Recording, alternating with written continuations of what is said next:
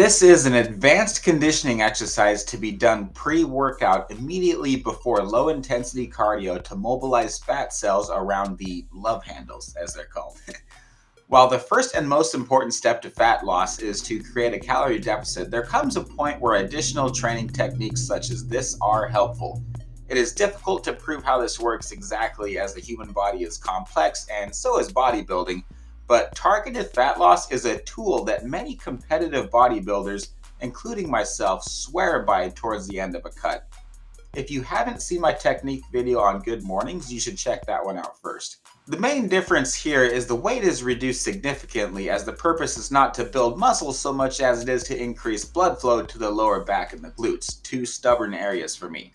You'll notice that I'm covered up and have a weight belt to further create a thermogenic atmosphere ideal for fat burning.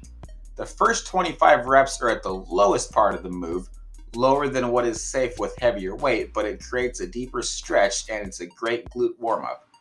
The next 25 reps are much easier at the top of the movement, where you'll feel it more in your lower back, and the last 25 reps are the full range of motion.